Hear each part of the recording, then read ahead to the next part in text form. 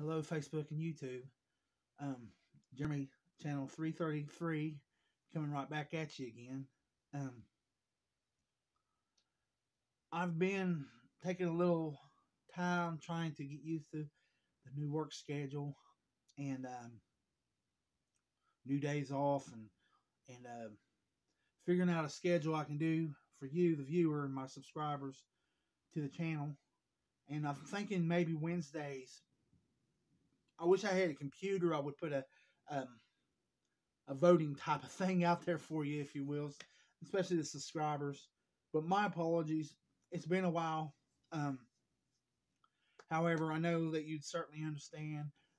I've gone through it with some certain issues, and I know there's been. I think those who have been praying for me, and especially at Sabine Baptist Church, and you know, between the cancer, which I'm greatly blessed because it could be a lot worse. And I know the Lord has made things to make me where I'm able. And I thank the Lord, our Savior, Jesus Christ, because I'm able. Um,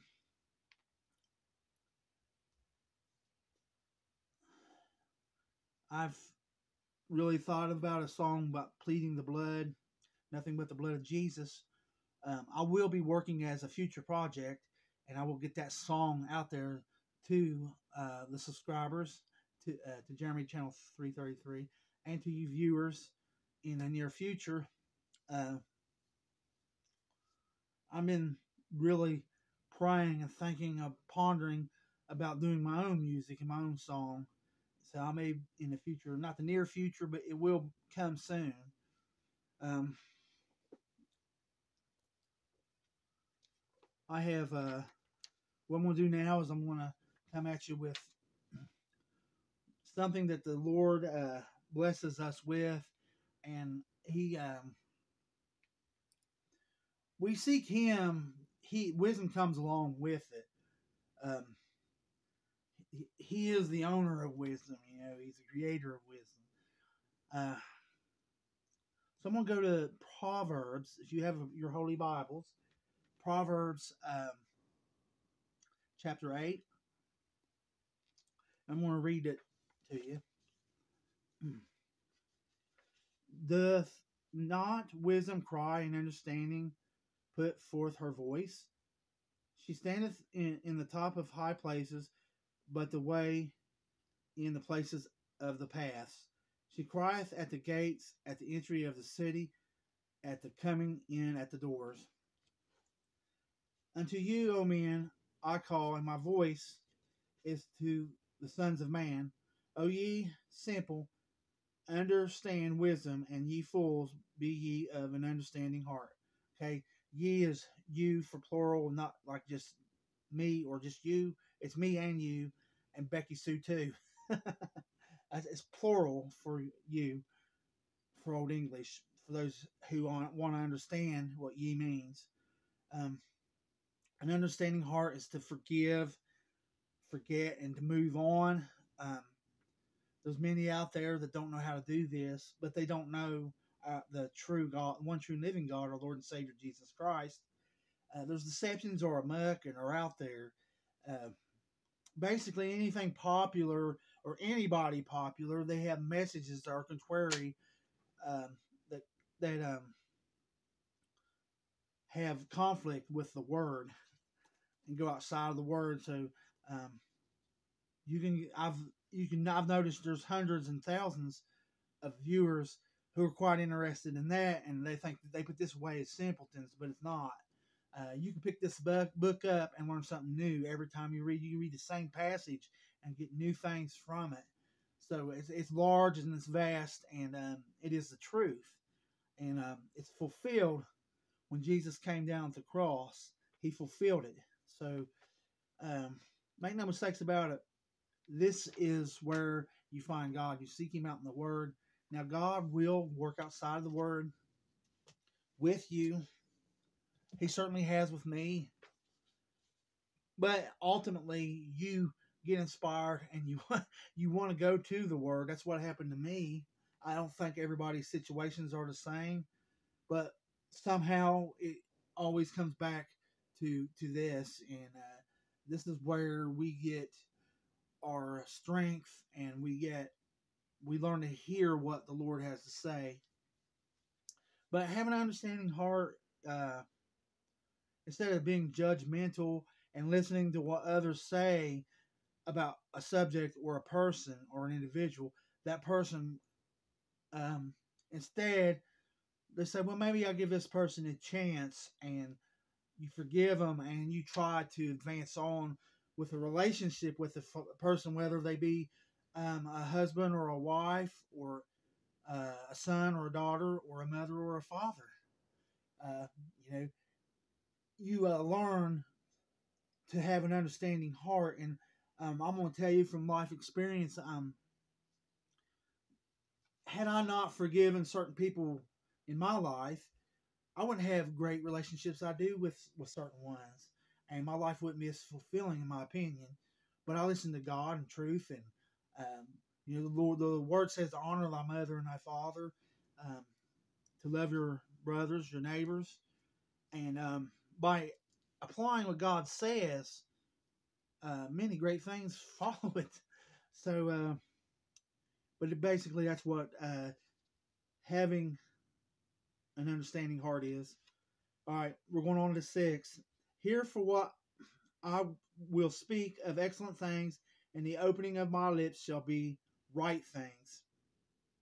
For my mouth shall speak truth, and wickedness is an abomination to my lips. All the words of my mouth are righteousness, and there is nothing froward and perverse in them. They are all plain to him that understandeth, and right to them that find knowledge. Now, finding knowledge, the Lord is saying, go out there. Don't just listen to so and so. Read. Not only do you have the Holy Bible, but you also have many, many others, especially in the time of Jesus, that knew of the events. Non-Christian, uh, worldly men who were historians and kings, and uh, they were prominent, powerful governors, prominent, powerful positions and stuff, that wrote books. And I think you'll find that there's more evidence of Jesus Christ and his disciples. So basically, gathering knowledge does nothing but strengthen your position. And instead of listening to others by word of mouth or going traditionally, uh, you read and you get your options, then you actually start to understand the truth better. And when these deceptions are running around and so says, well, you know, now times it says life started in Ethiopia rather than in Persia or Iran or whatever, when many years people have always placed it in that area, which basically they take half truths and they kind of spin it, and they like, well, it's this way now because this happened. I'll assure you that everything, uh, it doesn't just change on a dime like that. It's been so for many thousands of years, and I think you'll find 90% of the time there might be a 10% window there that something might override something else. But and another thing you got to look out for is wording. However, like I said, we have findings in Ethiopia that the seashell is 10,000 or 15,000 years old. I personally don't believe the Earth is any more than 6,000 years old. And I know that the carbon dating uh, is never fully accurate. They try to say it is. But I think that when you have carbon dating that says it's hundreds of millions of years, I'm sorry. I haven't, I've seen where others have this, there was a video from Trey Smith where he was showing where this farmer buried his um, cow or something, and they dug it up, uh, and I can't remember who they were. historians or whatever you call those people that there's a title for those people that dig up bones and stuff, dinosaur bones. Well, anyways, I don't know if it's paleontologist. Thank you, Lord. Um, well, whatever. They go and they dig this up, and the cow is not even 10 years old or something, but yet they go back and say it's 10 million years instead.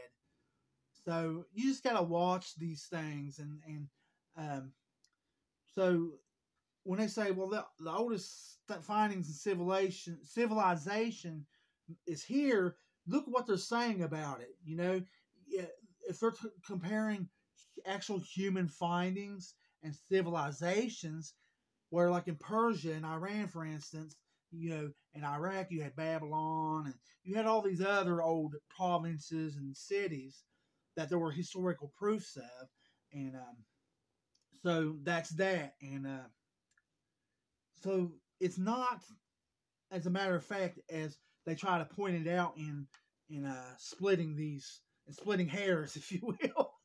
You know, it's just not. You know, there's a difference in the original civilization of a cities and proof that men and women lived there with a civilization, rather than finding remains of animals and other things.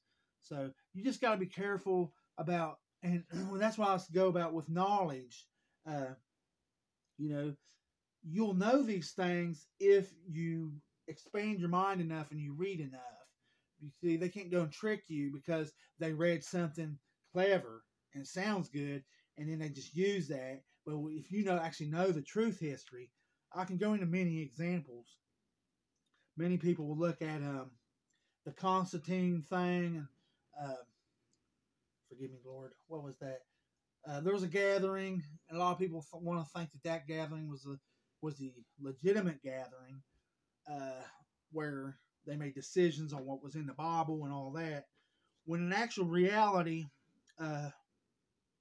you had Polycarp who knew John the Divine, and a lot of them early church fathers in the 2nd century. John the Divine, they say many believe that he lived to 103 A.D. But Polycarp certainly knew him. But there was actually, before that actual event in 400 some A.D., there was actually an event that happened between 2 and 300 where they gathered, and there was only 2 that were in disagreement with the rest of them, and there were hundreds of them there at the meeting, if you will. I think it was in Greece, and I wish I could remember the name of the event. But this is what you get from reading. If you wasn't a forgetful mind as mine is. Well, anyway, they all gathered there, and I can't remember who Polycarp's apprentice was, but his apprentice was there, and that's not another person that knew of John the Divine, and they all understood how it was supposed to be interpreted, because some of them actually knew the disciples, like Polycarp and his apprentice. So, and they all believed that, and there's also scripture that backs it up. If you go into John 14, Philip asked, could you suffice to show us the Father? And Jesus said, you've been with me all this time, Philip, in my walks. He said, I tell you, if you've seen me, you've seen God the Father. So he is one in 3 persons, the Trinity. But yet he's one. A lot of people can't wrap their minds around it, but heaven is different. Heaven is different. God's great glory is up there. And nothing's impossible with God. You have God the Father, God the Son, the Word fulfilled, and God the Holy Ghost and the Holy Spirit. But they all 3 make one. So, in the scripture it also said, even the demons know Jesus is God. They flee from him. So, there you have it. Jesus is God. He came down lower than the angels so that he might fulfill the word and his truth. And he did indeed fulfill it at Calvary and at the cross. All right, now here we go. We're going to go on to 9. They are all plain to him that understandeth, and right to them that find knowledge. Receive my instruction, and not silver and knowledge rather than choice gold. For wisdom is better than rubies. All things that may be desired are not to be compared to it. I, wisdom, dwell with prudence, and find out knowledge of witty inventions. The fear of the Lord is to hate evil. The fear of the Lord is to hate evil, pride and arrogancy, and the evil way. And the froward mouth do I hate. Counsel is mine, and sound wisdom. I am understanding, I have strength. Be, I beg my pardon, by my kings reign, and princes decree justice. By me princes rule, and nobles, and even all the judges of the earth. I love them that love me, and those that seek me early shall find me. I'm going to stop here, but those who seek him early, that is something I take to heart. I try to get to prayer before sunlight or daybreak, sunrise. But I pray without ceasing. And, there you have it. The Lord loves those who seek instruction and understand. We need him, and we are fragile. But with him, he empowers us, and with his great glory and love and his divine protection. How about that? Do not be discouraged. Do not be dismayed. Know that God is love, and he is always faithful and always true. He said he'll never leave nor forsake us. And I believe every word that the Lord says. And unlike others, I follow this. And I don't just pick and choose what what I think will work just solely for me. You can't say, well, this is in the scripture, he says, I'll never leave nor forsake you. Then turn around and say, well, you can lose your salvation. I don't mean to offend no one, but I'm sorry. There's nothing that verifies or backs that a person may lose their salvation. Now, there is something that verifies that there's chastisement in Hebrews 13, but I've never found anything but I have found many scripture saying quite the opposite, if you will. So that's why I encourage you to read the word. Don't listen to what others have to say. It's very important. But God bless each and every one of you. I encourage you to pray over Jeremy Channel 333. I certainly need it. And any of you, I can make this a promise. I haven't done this before, but I have actually prayed for some people I know who are subscribers. But I can pray for all of you. I'll just tell the Lord I pray for the subscribers of Jeremy Channel 333. But I'm going to sign off here. It's certainly great to come back at you again. But like I said, I'm looking forward to maybe Wednesdays and Sundays as far as doing videos again for the channel. But I'm signing off.